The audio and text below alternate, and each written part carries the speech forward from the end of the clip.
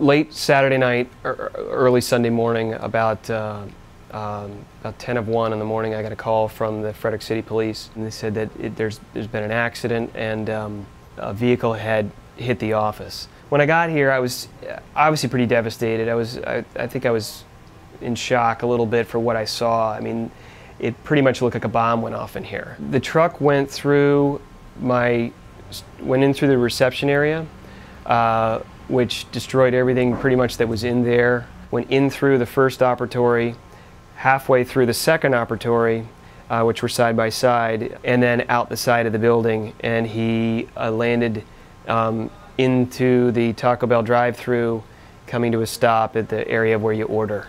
Pretty much it destroyed all of my equipment. Some of the cabinetry may be salvageable, but the main equipment that I used to treat patients was pretty much devastated. A lot of it was actually outside of the building. Fortunately, my brother's a general dentist who happens to be in the same building.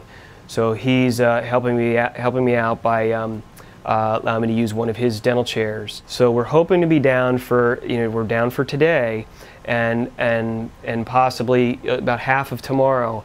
But we are still, we're open for business. One of the things that's obviously is important is my patients, and they've all been very understanding. I talked to them all, the ones that were supposed to be scheduled for today.